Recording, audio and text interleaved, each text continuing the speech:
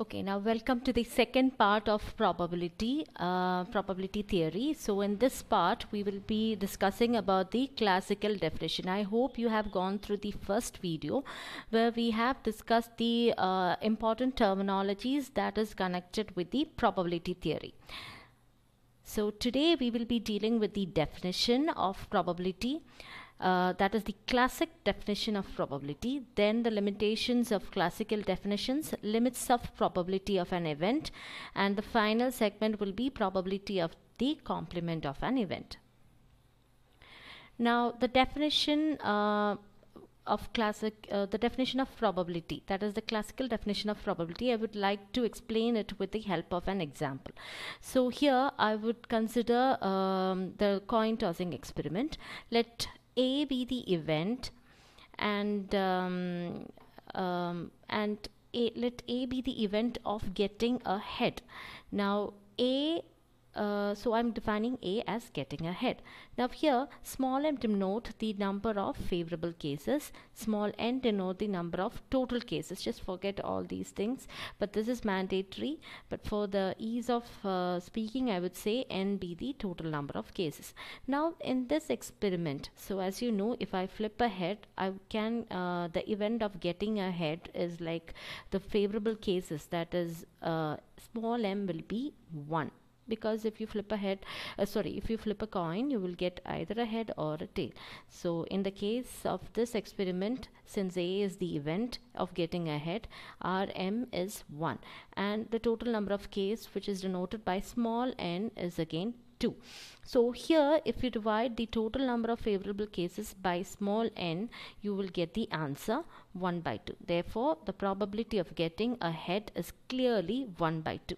Now if you want to mathematically represent it, so the mathematical representation of the probability of getting an event, getting a head when you flip a coin, will be the general formula will be written as capital P of A. So if P is denoted in capital letters, P of A is equal to small m by n, or in this case P of A is equal to 1 by 2. Okay, so next I will speak about the definition. Now what you have to do is, after this you have to compare your definition with the example that I have given earlier. So now the definition, that is the classical definition for probability, is if an event A can happen in m cases out of total of n exhaustive, mutually likely and equally likely cases, then the probability of A is defined by P of A is equal to m by n. Now here m is denote the total number of favorable cases and small n denote the total number of exhaustive, mutually likely and equally likely cases.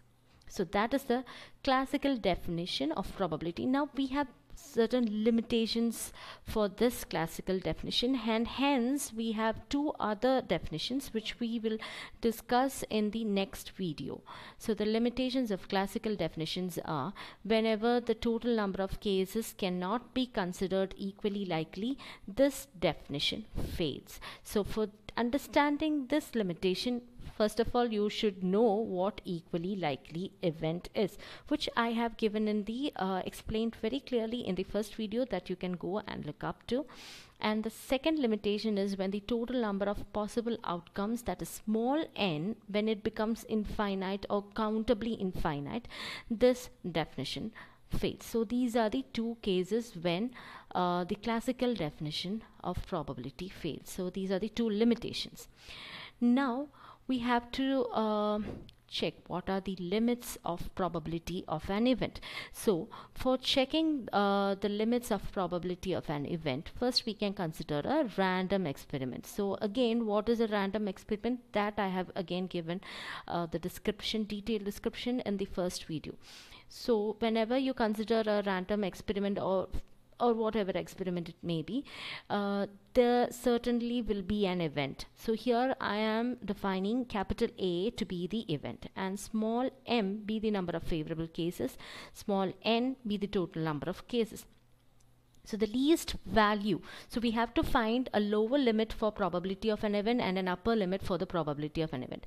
So in the case of lower limit, the least value of m can take the value 0. That is when the event is a null event. So when there is no event, when it is a null event, I mean when it's not like when there is no event, but when the event is a null event. So the answer, if m is 0, so if there are no favorable cases.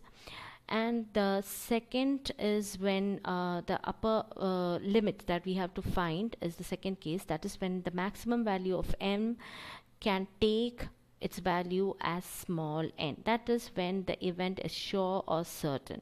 Okay, so let's move on to the first case. When m is equal to 0, we get P of A, that is probability of the event A, is equal to 0 divided by n is 0. So that means we have got the lower limit as 0.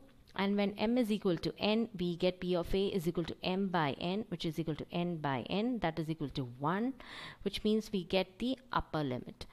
So therefore, hence the probability of an event should lie between 0 and 1, both inclusive. Okay, that is, mathematically we can write it as 0 less than or equal to P of A less than or equal to 1. So that is the limit of probability of an event. So next, the probability of the complement of an event. So again, here I am considering a random experiment. Now let A be the event, let A complement. If A is the event, then A complement is the complement of the event of A. Okay, so to explain it more, if m be the number of favorable cases to event A and n is the total number of cases, then there will be n minus m outcomes which are favorable to the event A complement. Okay, so again, we have to find out our objective is to find out what is the probability of the complement of an event. That is, what is the probability, that is what is P of A complement. So P of A complement is equal to number of favorable cases. In this case it is A complement, so the number of favorable cases is n minus m divided by the total number of cases n is equal to 1 minus m by n, which is equal to simple mathematics, okay, which is equal to what?